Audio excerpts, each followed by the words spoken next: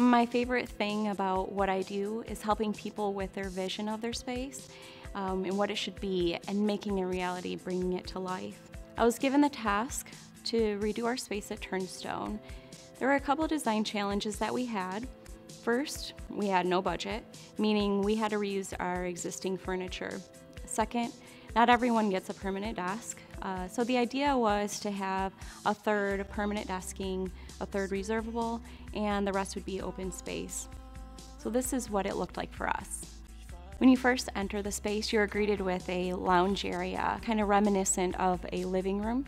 It's a good place for people to come in casually, maybe meet, have a small conversation, maybe share some of their work. Adjacent, we have a smaller lounge area. Maybe that's more of a heads down work or two people meeting, a little bit more private.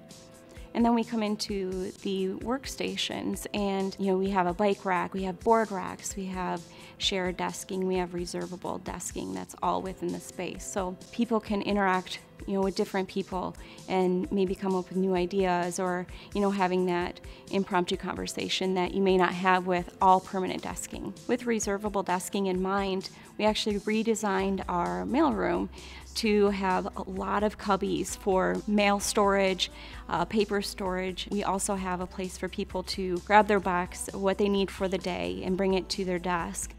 We also have lounge seating within the desks for that impromptu conversation that you might have with your coworker.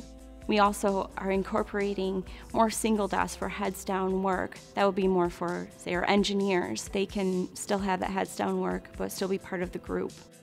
And you can see in the central location, we have a bags game. It's not off to the side, it's right in the middle where people can have fun and interact. It's that playful aspect of it.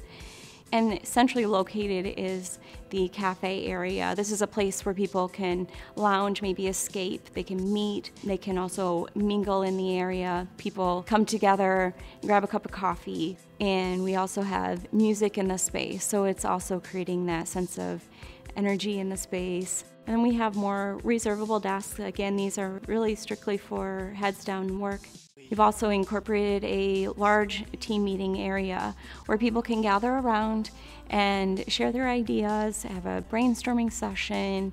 What's fun about this is, we've incorporated plant life, which is really important. The whole design process was actually really fun, and to bring it to life was the most fun aspect of it. We worked as a team to bring it together, and people are interacting how we wanted them to be, and there's a higher energy in the space that we intended to have.